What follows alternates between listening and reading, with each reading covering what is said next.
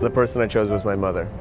She's taught me more by the way she lives her life, with beauty, honesty, grace, a fearlessness, and a complete thoughtfulness of herself and of those around her. And from her I learned the value of an intelligent and empowered woman. I'm lucky to not just have a muse in her, but a mentor. Ranjana to me is one of the most important person in my life.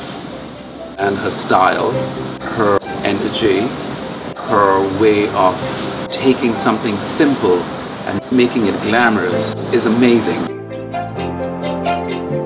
What empowers a woman is how she feels in a room, how she commands attention, respect, confidence. It's most empowering. That whole inspiration process started the day I saw her work. Anna as an artist, not only me, but inspires a lot of people all over the world. She's the ideal muse, not for just today, forever really. I feel empowered when I feel like I can use my voice and it's going to be heard.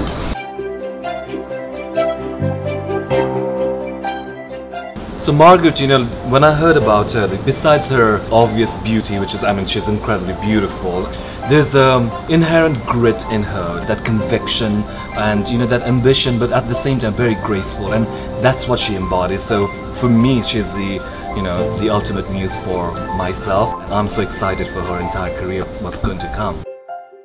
I think that people get confused and don't realize that you can be feminine and powerful at the same time. Femininity is strong.